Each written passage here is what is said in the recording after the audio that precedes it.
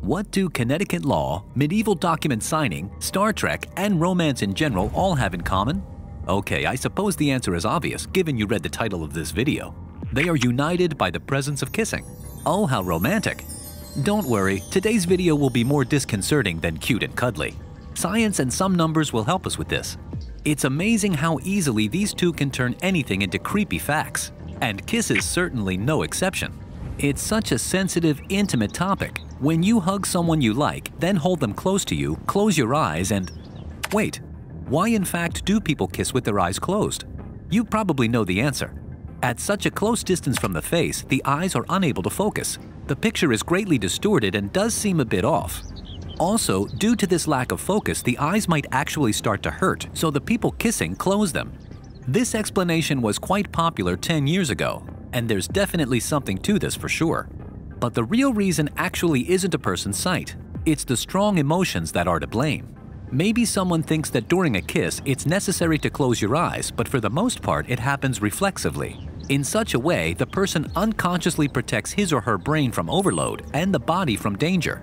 The fact is that during a kiss, there is a strong emotional outburst. So not only can you restrain it somehow, but you can even switch off an overwhelming influx of feelings. Yes, a person is technically able to lose consciousness from the intensity of passion during a kiss. The author of this dramatic statement is unknown, but such an explanation can be found on the internet. And, oddly enough, most of it is not that far from the truth. It's just that romantics express themselves through kisses, but scientists have a completely different way of doing things. Following the scientific approach, it's impossible to immediately answer the question of why do people kiss with their eyes closed. First, you need to understand why we do this at all. And here's the first important fact. It's not just people who do this. Our distant relatives, the chimpanzees and bonobos, also kiss. This is the scientific definition of this phenomenon. Kissing is just part of the mating behavior coded in our genes, and romance has absolutely nothing to do with it. Like a peacock that from birth knows that for the mating games he needs to fluff his tail. People have their own relevant information about the appropriate behavior for such. Furthermore, scientists explain the significance of kissing for humans as a biological species. And since we're on the topic of mating behavior, then naturally we ultimately mean reproduction. And it's here as well that you have a difference between romance and science. No lovemaking. In everyday conversation, we might hear about pheromones or about the fact that a couple has good chemistry. It really does happen. But don't be upset by the fact that in the end, we are still animals, biologically speaking. Our brain is able to receive information from other people that is never processed consciously. For example, we catch human scent molecules. It's not like these are spirits or anything. Depending on what the brain detects among these molecules, it will decide on a course of action with the potential partner. Humans have a group of genes called the major histocompatibility complex. These are involved with the immune system and give each person their own unique, natural scent. By the word compatibility, it should be clear that we also have a list of parameters to check. It's kinda like a job interview. In order to understand whether a partner is right for you, you need to smell them properly. But we're not dogs, our sense of smell is much weaker, so kissing appeared within human mating behavior. It's close enough for the brain to acquire the information it needs. But not always. And it's not in all cultures that the practice of kissing on the lips existed, let alone the exchange of saliva. We'll come back to this unromantic description of kissing later. Throughout the entire history of mankind, only 46% of cultures practice romantic, intimate kissing. The rest, as mating games of sort, rubbed their faces or noses. In the ancient Vedic texts, the kiss is spoken of as the inhalation of each other's soul. Such romance! There is also evidence that the more complex a society and culture are, the more often romantic, intimate kissing occurs in them. So then our craving for kisses is not only due to our animal instinct and genes, but also from our psychological attraction as well? Scientists lean more towards the idea that for modern people, a kiss is a combination of both factors. Generally speaking, they don't know for sure why mankind needs kisses, nor what their function really is. Perhaps a little bit of everything, but no one can say for sure. Still, researchers are absolutely confident in numbers that can be measured. So during a French kiss between partners, we have the following: 9 milliliters of liquid, 0.71 milligrams of fat, as well as 0.45 milligrams of sodium chloride or salt, 0.18 milligrams of other organic compounds, and 0.7 milligrams of protein. And then there's the crowning point of the kiss. the transfer of anywhere between 10 million to 1 billion bacteria to said partner. Yes, the description sounds rather unpleasant, as does the phrase saliva exchange. But studies have shown that disgust subsides when sexual arousal is at play. So the brain pushes us to a more detailed biological exploration of our partner. So where's the answer to the question we started with? Why do most people prefer kissing with their eyes closed? And by the way, there is evidence that not everyone does this either. About 34% of people look at their partner during a kiss.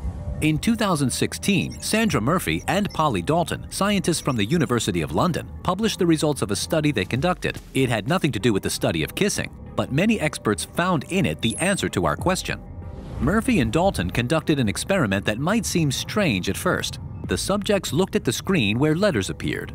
Their task was to note the appearance of X and N. At the same time, one of the hands of the participants in the experiment was periodically hit with a slight vibration, and they had to report when they noticed it. When they see the desired letter, they react, and when they feel the vibration, same thing. Gradually, the images changed faster and faster, and the sequence of characters became more confusing. And the more difficult the task with the letters turned out to be, the less people noticed the vibrations. These results suggest that the more complex visual information is that enters the brain, the more it concentrates on it. As a consequence of this, other sensations weaken. If you perceive a lot of visual stimuli, you are less likely to notice touch. Here's where we find our answer. Kissing is a tactile process, and the brain needs to focus on it. If the eyes keep transmitting information about a terribly distorted human face, it's unlikely to work well. Additionally, the brain has to pay an unnatural amount of attention to the sensations from the lips, and these are very small compared to other parts of the body. So the explanation regarding an overabundance of feelings is partially correct. With open eyes, an overload of the system does happen, especially when you consider what's happening with the body of the kisser in general. At this point, dopamine, oxytocin, and serotonin are all released in the body. These are our happiness hormones. They activate the pleasure centers in our brains. But there are interesting nuances, or rather observations, at play. Dopamine affects the same area of the brain as heroin and cocaine. Oxytocin causes feelings of love and affection because it is this one that is released in a woman during breastfeeding. And the presence of serotonin causes a mental state similar to obsessive-compulsive disorder. This is when the thought that has arisen and the desire to do something is so obsessive that the person is forced to act on it. Now you understand why one great kiss can drive you crazy for such a long time. Scientists have already proven that concentrating the brain on a complex visual task makes auditory and visual stimuli less noticeable. An experiment conducted by London scientists confirms that this effect also influences the sense of touch. Dr. Murphy tactfully points out that their research was not done to unravel the mystery of kissing. Some modern systems in cars and aircraft use tactile sensations as a warning. For example, drivers feel vibration when the car begins to drift in the lane.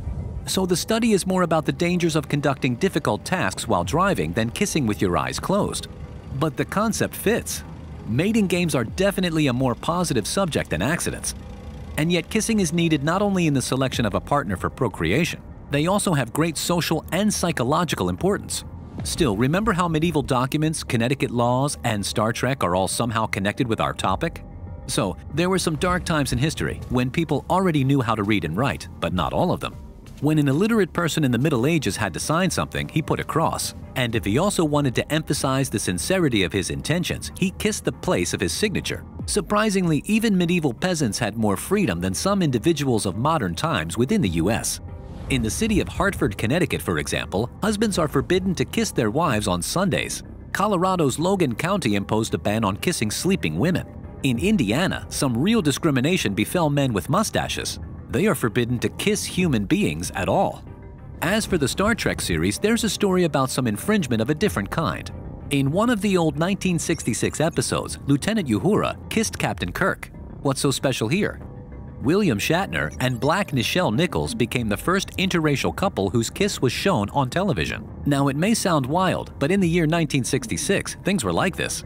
Sure, you can talk a lot about kissing, but it's better to practice it. On average, each person spends 336 hours of their lifetime doing this. This is a very short time, only 2 weeks, especially considering that people spend 15 to 30 years sleeping, depending on their lifespan. So perhaps you should kiss more, since it's also useful. The previously mentioned hordes of bacteria even stimulate the immune system. But this isn't really the point. There's something more important. Back in the 80s, a 10-year study was conducted over in Germany. It turned out that men who kissed their wives before leaving for work earned about 20 to 30% more. But most importantly, they lived an average of 5 years longer. Their happy wives probably did too.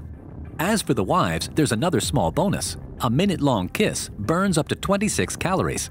In 2013, Ekachai and Laksana Tiranarat, a couple from Thailand, burned more than 90,000 calories at a time. Their kiss got into the Guinness Book of World Records since it lasted 58 hours, 35 minutes, and 58 seconds. This is an overly non-standard and radical way to lose weight, but the very presence of such a record proves once again that kissing has a special place in the history of mankind. I wonder if the Thai couple also kissed with their eyes closed for the whole 58 hours.